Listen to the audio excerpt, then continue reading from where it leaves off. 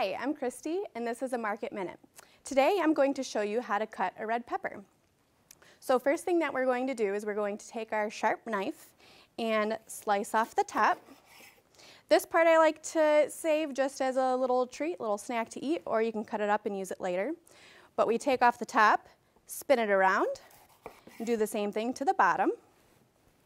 Then take your knife, cut down one of the sides, lay the pepper on its side, run your knife through the center, cutting out all of the ribs and the seeds. Then all you have to do, take that, throw it away, and then break your pepper up into quarters. Now we're going to dice it, but the first part that you do is you start julienning.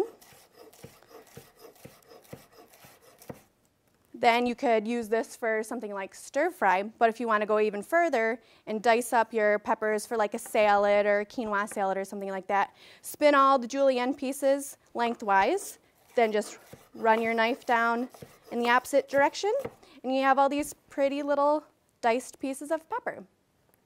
And that's Market Minute. We'll see you at the market.